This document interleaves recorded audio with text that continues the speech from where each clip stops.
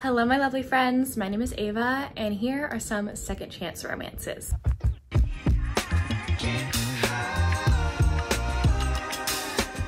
I do have previous recommendation videos with this trope, so I'll leave those down below if you want even more recommendations, but here are 10 more second chance romances. First one that I have is Forget Me Not by Julie Soto. I love this book so much. It's so cool. I love how the author wrote this one because the present day chapters are all in the heroine's point of view and the past chapters are all on the hero's point of view, and I love that so much. She did it so well. The heroine is a wedding planner and she gets the wedding of the season, like a celebrity wedding, and she's like, oh my gosh, this is amazing. The only stipulation is that they really want this specific florist to make the floral arrangements for their wedding, and she's like, crap.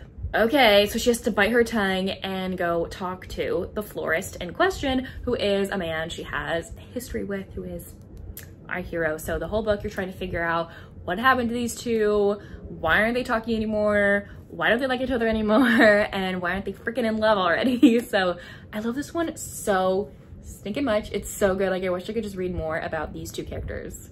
I just want more about them. I also have Northern Stars by Brittany Cherry. This one is a best friends to lovers romance. These two were childhood best friends and next door neighbors. They grew up next to each other and were best friends. They ended up falling for each other. But then when the hero is, I think, around like 17, 18, he gets cast in a movie and actually becomes famous, and the media comes into his life and starts bullying the heroine. She's a plus size young woman. They start saying awful things about her, and she decides to distance herself from him because it's just ruining and wrecking her mental health. This then jumps to present day when they haven't seen each other in years, but he comes back to their small town and things happen between the two of them, but definitely trigger warning in here for fatphobic comments, cyberbullying. Like, it's so bad. So just please be aware before you go into this one, but I love it. Brittany knows how to hit you with like the emotional gut punch. Next I have Kill Switch by Penelope Douglas. And I don't know how to talk about this book without spoiling. I do not. So this is a dark romance, the third book in Penelope's dark romance series. I don't remember the name of the series, but it's a third book in a series that I feel like should be read in order. But this one's about Damon and Winter. Winter is blind. Damon is out to ruin her life. And that's all I can say. So if you're wanting to read this one, read book number 1 and get to this one. You gotta read them in order, I promise. Same thing with Nightfall, which is the next book in the series, which fits under the second chance prompt.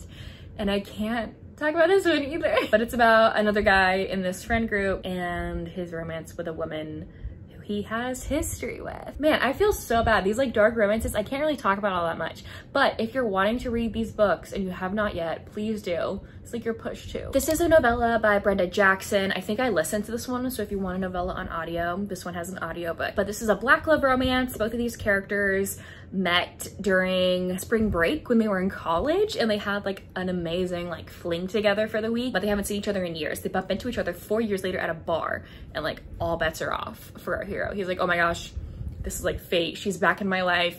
I'm gonna make this woman mine. Next is Raven Song by TJ Klune. This is the second book in his Green Creek series, which are werewolf romances that all take place in this cozy small town full of werewolves called Green Creek. This is the romance between a wolf shifter and a witch. And this is a series you do have to read in order. You do have to read them in order. You cannot read this one as a standalone, but it's an witch werewolf romance that is so good. I feel bad I'm not really talking about the descriptions of some of these, but again, if you're on the fence on reading these books, you need to.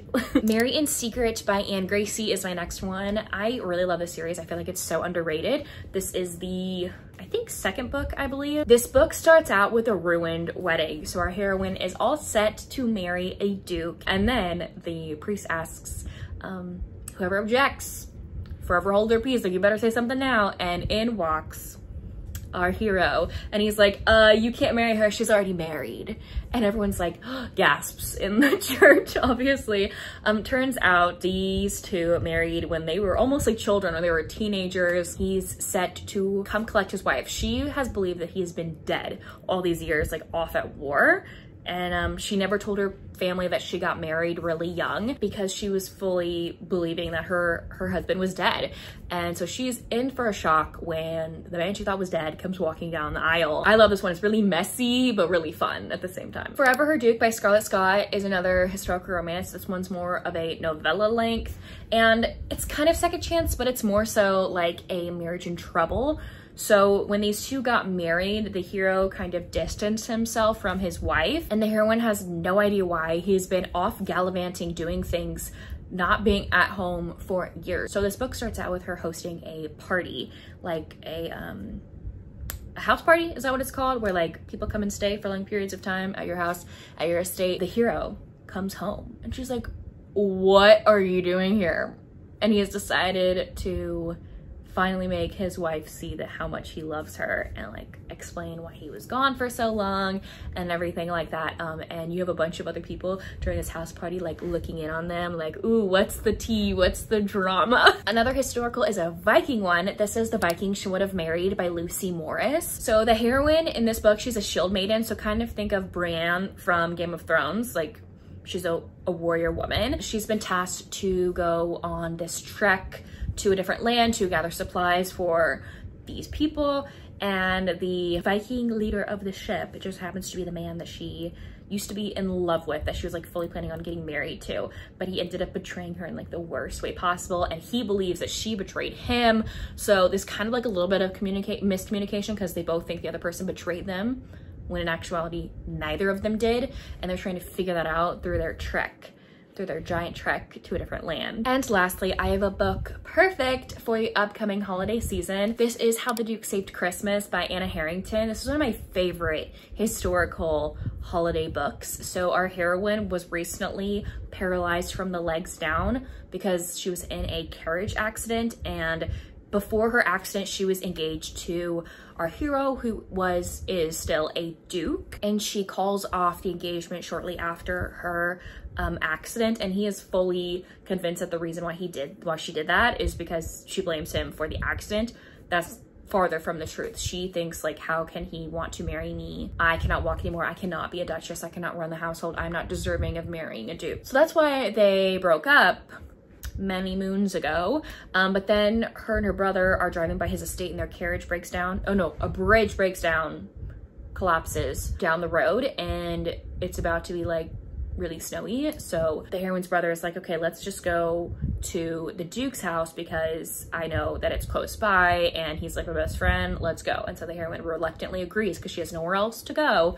And while she's staying with the Duke decides to try to convince her to be his all over again to help her fall back in love with him. I love this one so much. It's a great historical with great disability representation. Anyways, there you have it. Those are 10 romances with the second chance trope.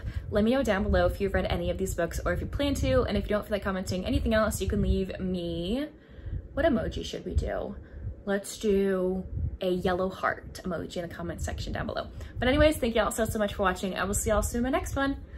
Bye y'all.